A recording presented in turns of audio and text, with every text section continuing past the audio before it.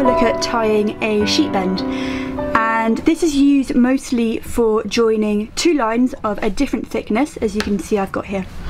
So I'm going to make a loop in the thicker piece of line. I'm going to feed this through the loop,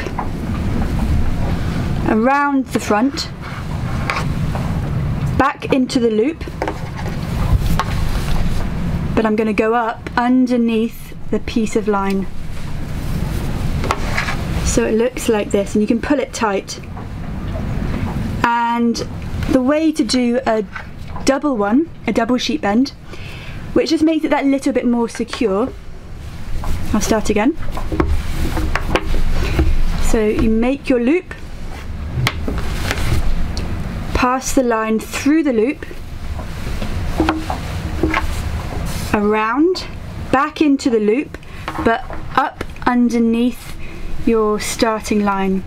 To make it double, we're going to go underneath again, and also back up through the loop. So it's just a bit extra secure now. You can pull it tight.